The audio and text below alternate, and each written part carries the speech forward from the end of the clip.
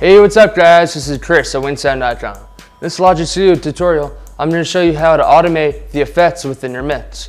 And remember, if you ever have any questions, comments, or ideas, you can always get a hold of me, Chris at wsLogicProMixing&Mastering.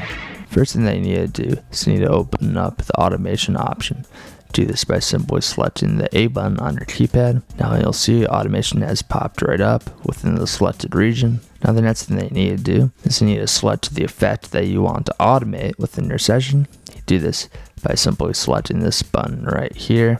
I'm going to go up to Echo because that is the effect that I'm going to automate. Now simply go over to the sub window and I am going to select Wet. The wet signal is the signal of the effect.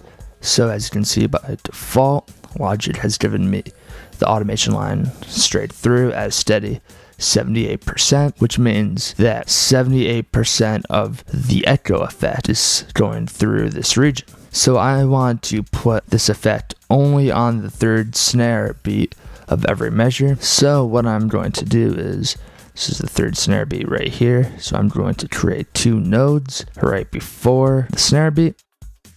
And now I'm going to drag this automation line right down, all the way down to 0%. Now right before the fourth snare beat, I am going to create two nodes again, very close to each other. And now I am going to drag that automation line all the way down, right before the snare beat, once again down to 0%. And now what I want to do is I want to copy this automation over to the next measure. So what I'm going to do is I'm going to option click on the first node. It makes a copy of all the automation after that node that you have created. And so now I'm going to option click within the created area. Simply drag it over to surrounding the third snare beat of the next measure, which is right here in the same location. And now you can continue doing that all the way through your track in any areas that you want, so you don't have to continue making automation lines and such.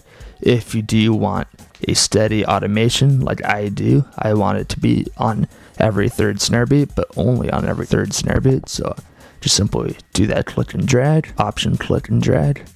I'm going to play this out for a quick second to show you how this sounds.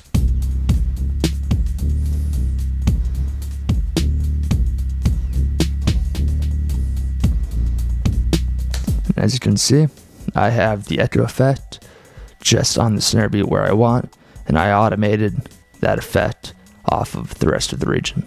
Check out WinkSound on the iTunes Store to subscribe to the podcast, listen to some music, and download the free iPhone app that will keep you up to date with all of the latest releases from WinkSound Studios. Just search for WinkSound at the iTunes Store.